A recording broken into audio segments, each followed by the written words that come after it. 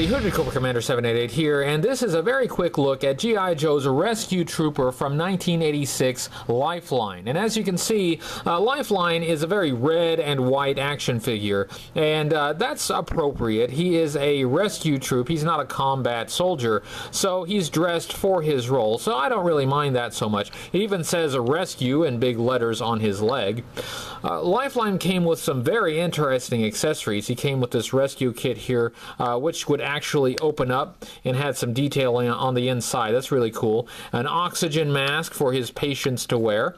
He has a silver pistol, and he has a silver backpack with a lot of technology and detail on that. So really cool accessories. There is another version of Lifeline that I have here. Although this looks very similar, this actually is not the same version of Lifeline. Lifeline was later available as a mail-away offer in Rice Krispies cereal. So this is known as the Rice Krispies Lifeline.